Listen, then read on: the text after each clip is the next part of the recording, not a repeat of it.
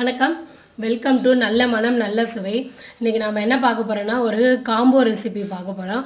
அதாவது ஒரு ஸ்வீட்டு ஒரு காரம். ஃபஸ்ட்டு வந்து ஸ்வீட் வந்து மாம்பழ அல்வா, அதுக்கப்புறம் வந்து காரத்தில் வந்து முள்ளு முறுக்கு தேங்குழல் ரெண்டுமே, முள்ளு முறுக்கும் தேங்குழல் ரெண்டுமே பண்ணி காட்ட போகிறேன்.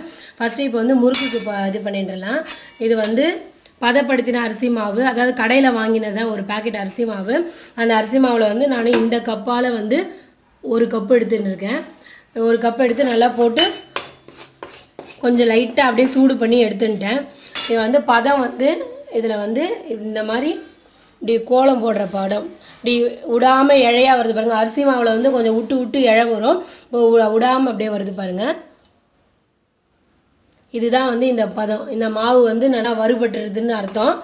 இப்போ இதை எடுத்து நான் இதில் மாற்றி கொட்டின்றேன்.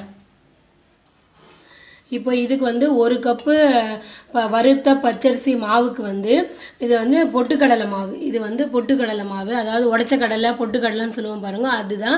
அதை வந்து நான் வந்து மிக்சியில் போட்டு நல்லா வந்து நைஸாக அரைச்சிட்டு ஜலிச்சு எடுத்து வச்சுட்டுருக்கேன். இதில் வந்து 3 ஸ்பூனு, இதையும் வந்து ஒரு ஈடு வந்து நைஸாக ஒரு வாட்டி வறுத்து எடுத்துட்டுருங்க. சும்மா ஒரு 5 நிமிஷம் வறுத்து எடுத்துட்டு இதால் வந்து இது வந்து ஒரு 3 ஸ்பூன், கோபுரமாக வேண்டாம், அப்படியே தலைவட்டியாக வந்து ஒரு 3 ஸ்பூன் போட்டிருக்கேன்.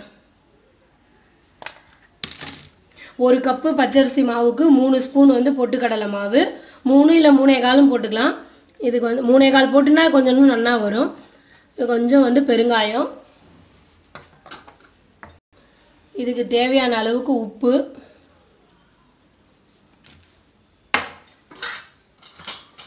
கொஞ்சமாக வந்து ஜீரகம். நீங்கள் வேணால் எள்ளு இருந்தாலும் எள்ளு போட்டுக்கலாம். நான் வந்து ஜீரகம் மட்டும் போட்டுருக்கேன். இப்போ இதை வந்து கொஞ்சமாக வந்து 1 ஸ்பூன் அளவுக்கு நெய், 3/4 ஸ்பூன் தான் வந்தது, கூட ஒரு 1/4 ஸ்பூனு நெய் வந்து ஒரு ஸ்பூன் நெய் போட்டுருக்கேன். இதை வந்து நல்லா கலந்துட்டு ஜலத்தை குத்தி, ஜலத்தை வந்து கொஞ்சம் கொஞ்சமாக தெளித்து கெட்டியமாக மாவு பிசைஞ்சிக்கணும். அதாவது நம்ம சப்பாத்தி மாவுக்கு பிசைகிறோம் பாருங்கள், அந்த மாதிரி பிசைஞ்சிக்கணும். நான் இது ஃபுல்லாக இப்போ பிசைஞ்சிட்டு காட்டுறேன்.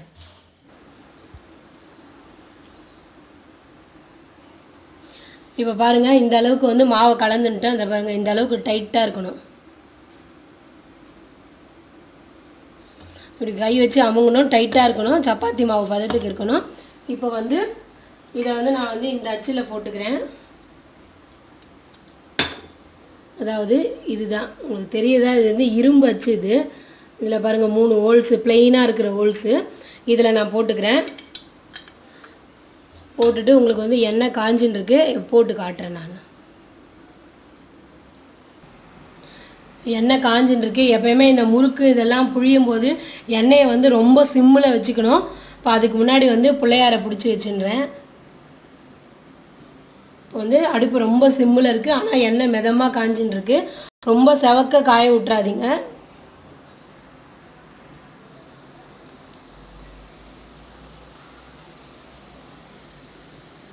சிம்மிலேயே இருக்கட்டும். இந்த ஓசை அடங்கணும். அப்புறமா ஒரு 2 நிமிஷம் கழிச்சு திருப்பி போட்டுடணும். போட்டுட்டு இந்த பபிள்ஸ் ஓசை அடங்கின பிறகு எடுத்துக்கணும். சிம்மிலேயே தான் இருக்கணும், பெருசாக்கக்கூடாது. ஓசை அடங்கின பிறகு நான் உங்களுக்கு எடுத்து காட்டுறேன். இப்போ பாருங்கள், நல்லா ஓசை அடங்கிடுத்து, நுரையெல்லாம் இதுவாகிடுது. இப்போ நான் வந்து எடுத்துடுறேன்.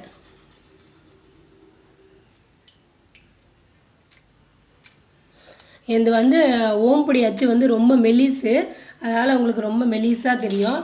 தடியில் போட்டுருந்தாலும் இன்னும் நல்லாயிருக்கும் உங்களுக்கு. அடுத்தது வந்து இதே மாவை வச்சு நான் வந்து உங்களுக்கு முள்ளு முறுக்கில் போட்டு காமிக்கிறேன். முள்ளு முள்ளாக வரும் பாருங்க, அந்த முறுக்கில் நான் போட்டு காமிக்கிறேன்.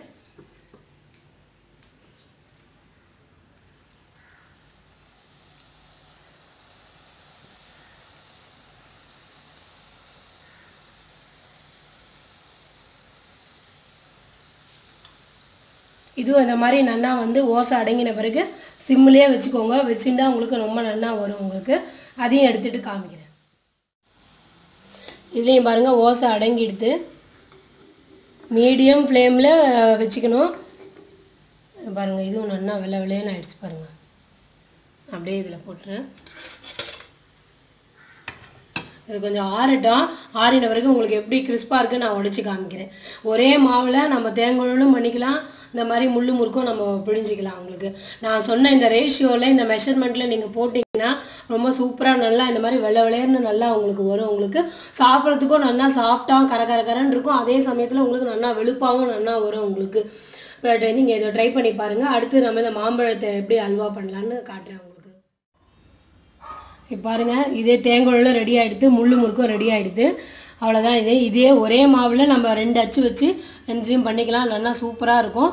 நம்ம வந்து இதுக்காக மிஷினுக்கு போய் அரைச்சிடணும்னு அவசியம் கிடையாது. நம்ம வீட்டிலே பொட்டுக்கடலை மாவு இருந்ததுன்னா அதை போட்டு மிக்சியில் போட்டு நல்லா அரைச்சேன். நான் சொன்ன ரேஷியோவில் நீங்கள் கரெக்டாக போட்டிங்கன்னா கரெக்டாக உங்களுக்கு இந்த மாதிரி நல்லா வெள்ளை வெள்ளையர்னு இருக்கும். வாயில் நல்லா போட்டு கரையிற மாதிரியும் நல்லா உங்களுக்கு இருக்கும். நீங்கள் பார்த்து ட்ரை பண்ணுங்கள். உங்கள் வீட்டில் கட்டாயம் ட்ரை பண்ணிட்டு எனக்கு சொல்லுங்கள். அப்புறமா வந்து அடுத்தது வந்து நம்ம மாம்பழ அல்வாவுக்கு போயிடலாம்.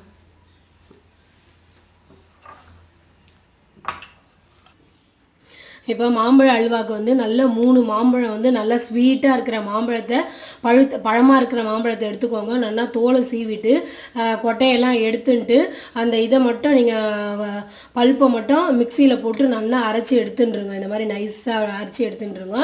இப்போ நான் வந்து இந்த கப்பால் வந்து எனக்கு ஒரு 3/4 கப்பு இருக்குது. இப்போ இதே 3/4 கப்பு அளவுக்கு சர்க்கரை எடுத்துக்கிறேன். 3/4 கப்பு மாம்பழ பல்ப்புக்கு 3/4 கப்பு சர்க்கரை. இப்போ வந்து ஒரு வானலியில் வந்து கொஞ்சமாக நெய்யை விட்டுன்ட்டு நான் வந்து முந்திரி பருப்பு திராட்சையை வந்து வறுத்து எடுத்து வச்சுட்டேன் ஆல்ரெடி. அந்த மிச்சம் இருக்க நெய்யிலே வந்து நான் என்ன பண்ணிடுறேன், இந்த மாம்பழத்தை வந்து நான் அப்படியே போட்டுடுறேன்.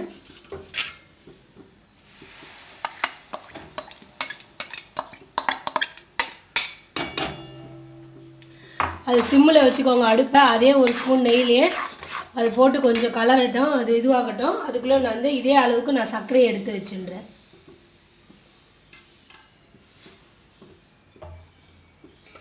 உங்களுக்கு 3/4 கப்பு வேண்டாம் அப்படின்னா கொஞ்சம் கம்மி பண்ணிக்கோங்க. ஏன்னா மாம்பழத்தோட ஸ்வீட்டை பொறுத்து தான் அளவு. நான் இப்போ இந்த சர்க்கரையை இதில் அப்படியே போட்டுடுறேன்.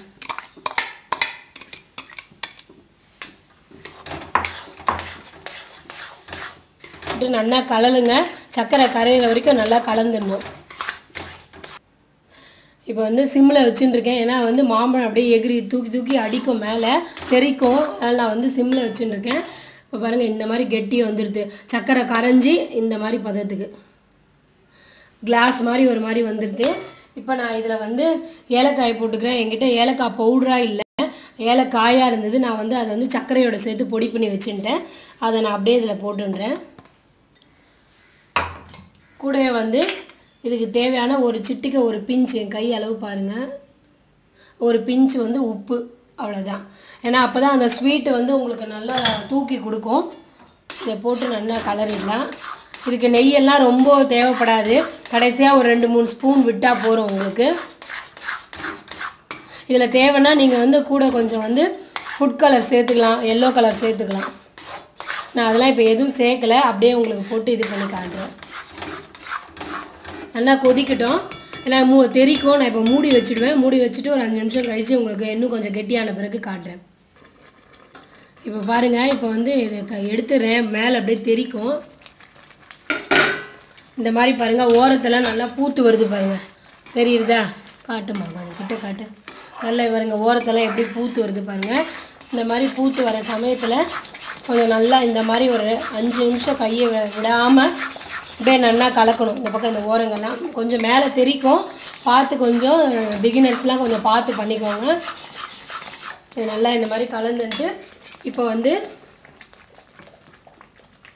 நான் வந்து ஒரு ஸ்பூன் வந்து கார்ன்ஃப்ளவர் மாவு வந்து ஜலத்தில் போட்டு கரைச்சி எடுத்து வச்சுட்டுருக்கேன். இதை வந்து நான் இதில் ஆட் பண்ணிடுறேன். ஆட் பண்ணிவிட்டு இதை போட்டுறேன். ஏன் இந்த கார்ன்ஃப்ளவர் மாவு நான் போடுறேன் அப்படின்னா, ஒரு கண்ணாடி பதம் கொடுக்கும் உங்களுக்கு.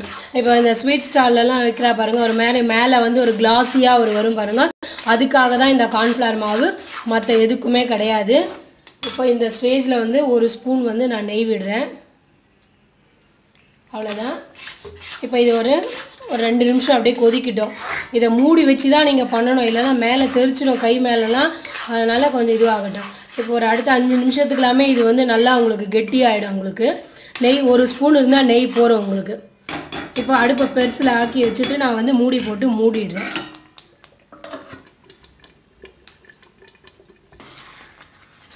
இப்போ பாருங்கள், இப்போ இந்த மாதிரி ஸ்டேஜ் வந்து இப்போ வரும்போது கொஞ்சம் அந்த அளவுக்கு தெரிக்காது உங்களுக்கு. அப்போ வந்து கொஞ்சம் கைவிடாத நம்ம கலரிண்டே இருக்கணும். இப்போ இந்த ஸ்டேஜில் வந்து நான் 1 ஸ்பூன் நெய் விட்டுட்டேன். இந்த மாதிரி பபுள்ஸ் ஓரங்கள்லாம் பூத்து வரும்போது ஒரு 5 நிமிஷத்துக்கு இப்படியே கலரணும். கலரிட்டு அப்புறமா திருப்பி வந்து மூடி போட்டு மூடிடுங்க.